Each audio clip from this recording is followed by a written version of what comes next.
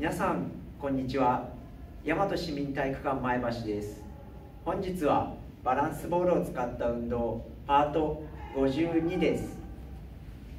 今回はバランスボールの他にペットボトルやダンベルなどの重りを使っていきます。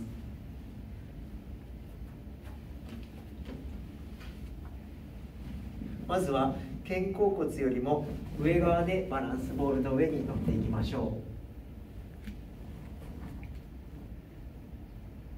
スタートのポジションは肩から腰、膝が一直線になる高さにします。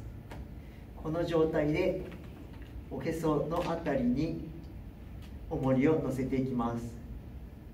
ここからお尻を地面に近づけていきましょう。ゆっくりと元の状態に戻っていきます。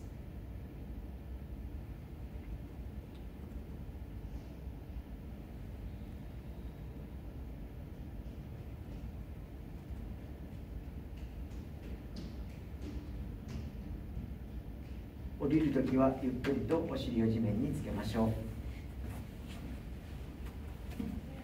皆さんもぜひ挑戦してみてください。